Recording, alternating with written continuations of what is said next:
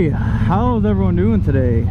That was a nice little run through there, and I hit like second to third or something. I forgot what gear it was. It backfired really loud. I mean, it made a big pop, so that was kind of cool. They normally don't do that. So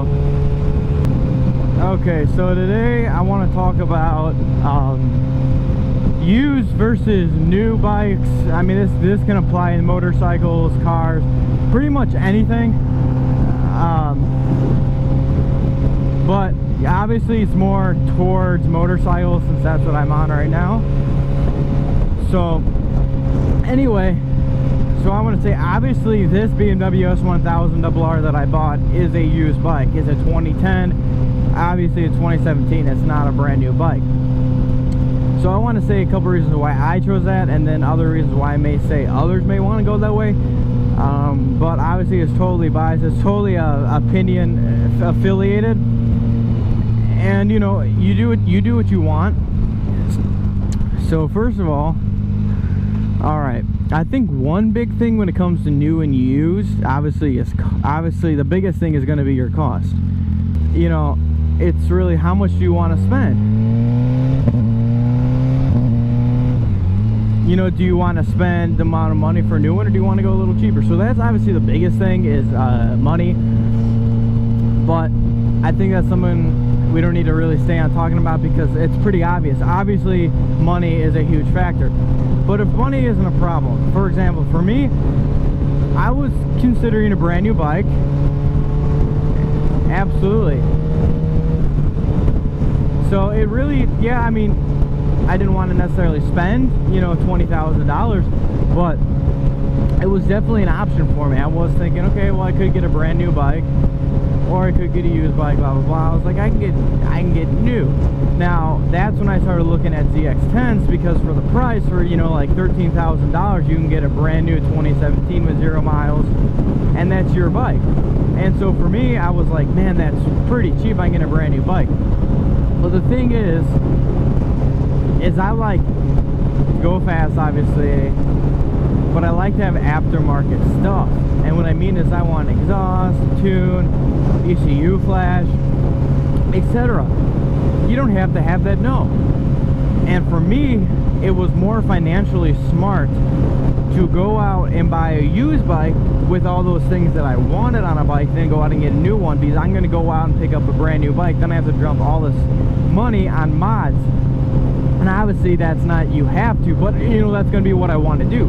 So now you're looking at probably another $5 grand. So I'm like, man, so I could be 25 grand in. And what do I want to do?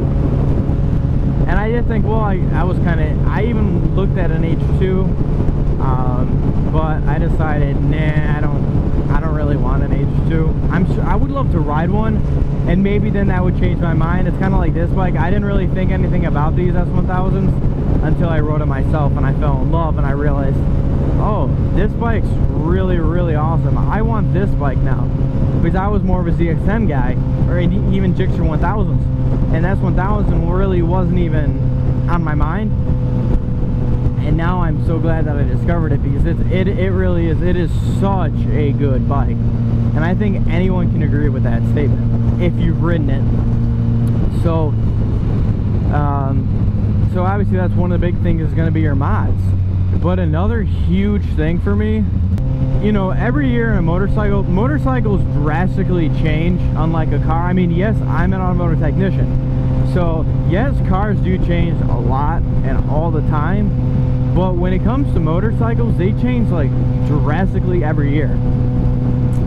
Now, and that was a huge thing, because I'm looking at, this is 7 years old, which is hard to believe in all honesty, but this is a 7-year-old motorcycle. So do I really want that? Or, you know, I'd probably get a 2015, 2016 S1000RR when it came out to my decision of what bike I want to get.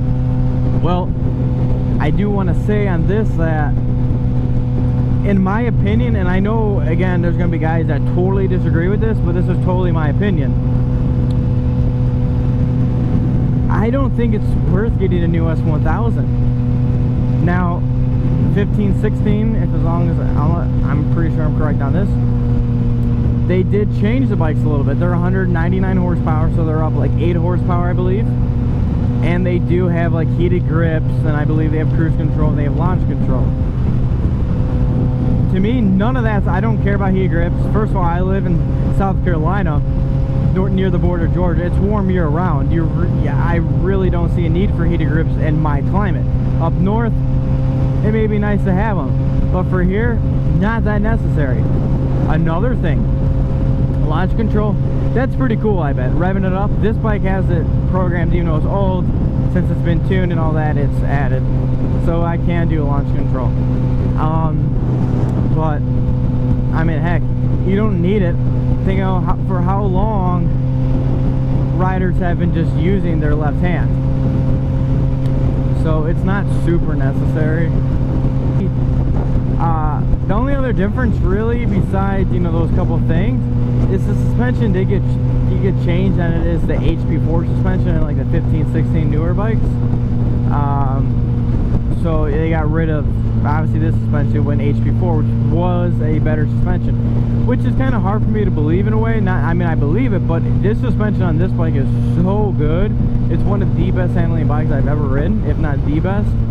So to think with HP4s, it's got to be pretty insane.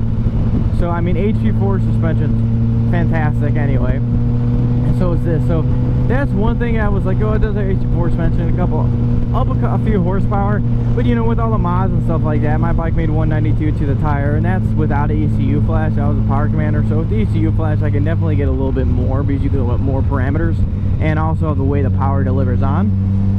But I mean, in all honesty, besides that, there's really not a lot, and just for me, I could not justify myself to buy a new bike compared to an old one with stuff done that would save me money, and it's just what I'm on. I mean, I absolutely love this bike. Every time I ride it, I love it. It's fast, it handles good, it looks good, it sounds good. I even get compliments on the bike. Wow, that's a really nice bike, man. So I'm more than happy with this bike, and some people say, oh man, well, this thing's old now, you need to get a new bike. Well, maybe I will, but not anytime soon, because I really do love this bike a lot. And I even talked to some of my friends I've been riding for a long time, and they even said that this bike is so good. They said the new ones, there's really not that big of a difference. My friend, who used to be, you know, he wanted to be the fastest he could, and he had a full-out modded ZX10R, and, you know, boost, all that fun stuff. I mean, ZX14R. But he's kind of like, he even told me, he's like, dude, you don't even need it now. He's like, it's honestly not even necessary to be that fast and all that. He's like, yeah, it's fun, but he's like, to a certain point. He's like, all you're going to keep doing is you're going to be fast, and then someone else is going to be faster. Then you're going to have to upgrade. He's like, I don't need to keep dumping more money. Is it even fun at that point? He has a point. Because you do get to those points, you keep dumping more and more money and stuff, and then you kind of almost question yourself, well, is this even fun anymore? Like, am I actually enjoying this? Like, is it fun to have this bike? So, definitely something to keep in mind. But I would say to most people, you know, a new bike is great because you have the warranty. That's one huge thing. And if you're gonna mod it, because like I said, for me, I wanted this thing tuned. And if not, there's things I would do if it didn't have it all.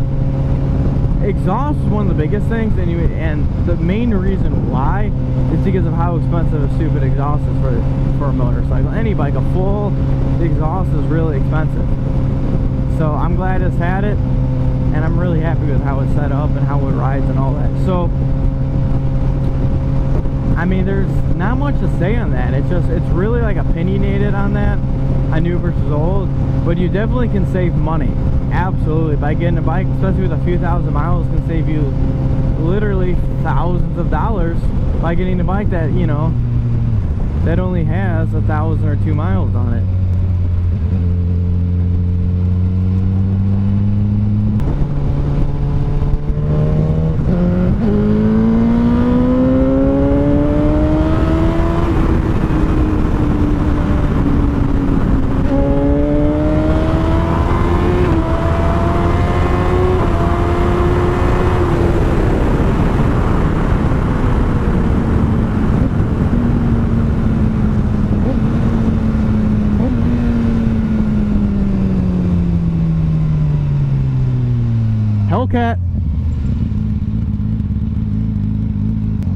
That 350Z was doing 100 plus though. He had that thing cracked open.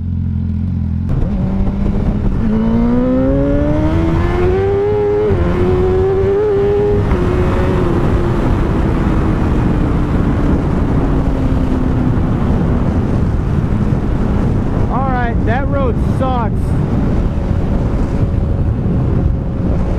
Don't recommend, as you probably saw, my traction light was going off and the bike was jumping and wheeling and real hard.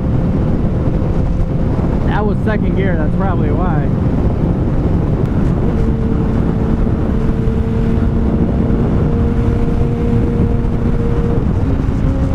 Second gear roll.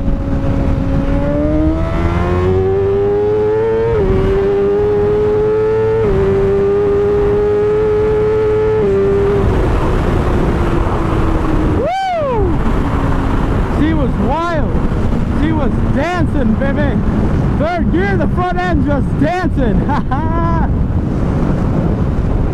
Nothing beats that.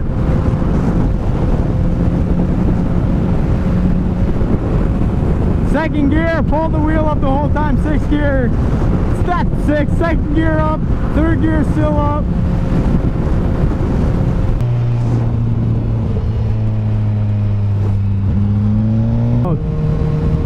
I'm glad for all of you guys that do subscribe and watch these videos. It means a lot to me. And if you're new and this is your first time, please hit that subscribe button, hit a like, leave a comment. I love to read the comments, reply any questions or anything like that. Feel free to ask. Till next time, guys, thanks for watching.